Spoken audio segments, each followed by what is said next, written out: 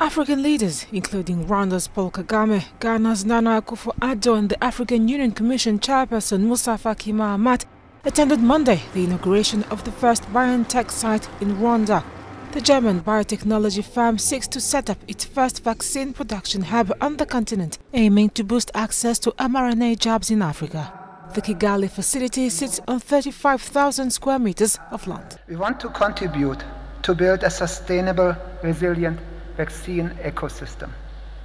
The essence of our contribution here in Africa is clear.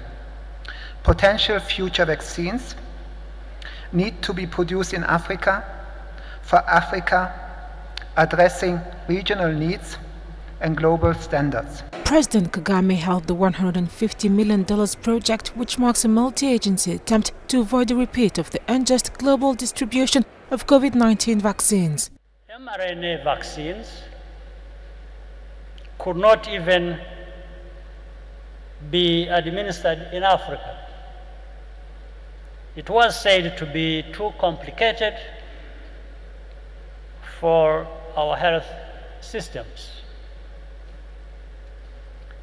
Then, when we embarked on this journey to manufacture these vaccines on our continent, we were told that it would take a minimum of 30 years.